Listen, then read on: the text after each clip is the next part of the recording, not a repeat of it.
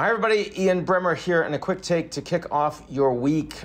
We are now 2 weeks into an Israel war in Gaza against Hamas. I guess if there's good news, that it hasn't expanded beyond that. But aside from that, not very much good news to take away.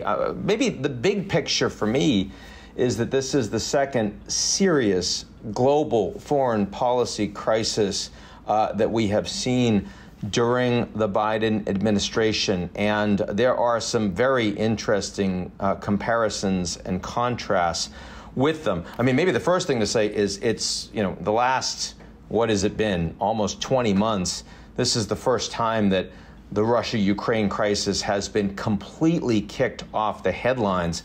No one asking me about Russia-Ukraine over the last couple weeks, even though that war continues apace. Plenty of civilians continue to get killed by Russian rockets and drones, and lots of fighting on the front lines between the two militaries. But that is not the focus. The focus, of course, is what's happening in Gaza and just how much worse this can all get. I guess one interesting comparison is that in both cases, President Biden is providing an enormous amount of public support and alignment with a leader that he does not really like or trust. In the case of Ukraine, not an ally, though a country that the United States has been aligned with, hasn't paid a lot of attention to it. And Zelensky himself, someone that Biden really did not feel had experience to run the country, was presumptuous about, sort of his need to be into NATO and the Americans not doing enough for him and not listening to U.S. intelligence in the run-up to the war. Suddenly the Russians invade, and Biden feels no choice, along with American allies, to be out there publicly and strongly supporting him, supporting democracy against an illegal and unprecedented Russian invasion. In the case of Netanyahu, this is, of course, the most important ally of the United States in the Middle East, has been for a very long time. But Biden does not support or like Netanyahu personally much at all. The farthest right-wing coalition that Israel has had since independence, expanding their illegal settlements in the West Bank. Biden didn't want to even meet with them in person for a while. It was challenging to get a meeting set up on the sidelines of the United Nations General Assembly, for example, even though Biden wants to have a very strong, committed relationship with Israel, very different from the present government.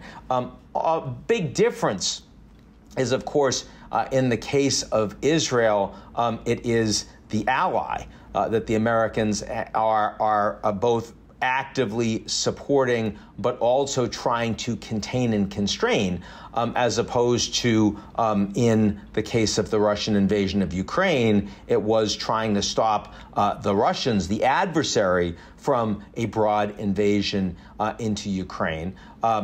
A very big difference, of course, is once the Russians invaded Ukraine, the United States did everything it could to support the Ukrainians, but absolutely wanted to stay out of the war no matter what. And so did American allies.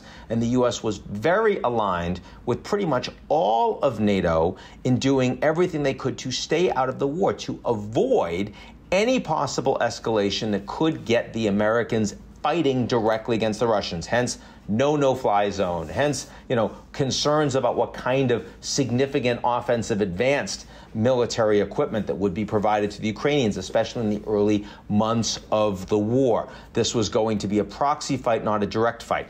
In the case of the Israel invasion of Gaza, there is a very strong feeling that the Americans will get involved in the war if the war expands. In other words, sending carrier groups directly to the Eastern Med, telling Iran, putting them on notice that if there's an expansive fight involving Hezbollah, involving Iranian proxies around the region, that the Americans will directly fire back. And so the likelihood that this war, if it expands, is going to involve the Americans directly is actually very high. That's one of the reasons why Biden has been so concerned about the potential of significant escalation.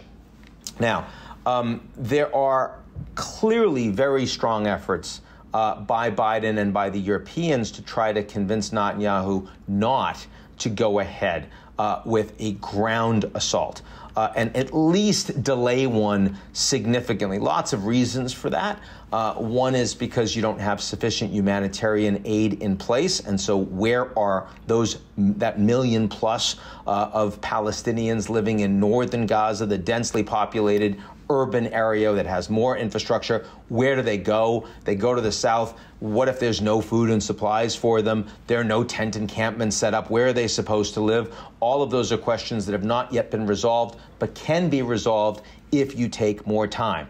Can you get more citizens, civilians out of that area as a consequence, limit the civilian casualties? There's also the matter of 220 civilians that are still being held hostage, most of whom are still believed to be alive. You start a ground war, you're probably not getting many, if any, of them out alive. You wait, you can possibly get a lot more of them, secure them if you had worked with the Qataris to get 2 American citizens that have been released by Hamas over the weekend. And finally, the widespread belief on the part of pretty much everyone in NATO that if Israel engages in a ground war, it's going to be very long, very bloody, and will lead to more radicalization of Palestinians, not just in Gaza, but across the region, in the West Bank, also all those places where there are large numbers of refugees, like Lebanon, like Syria, and on and on. So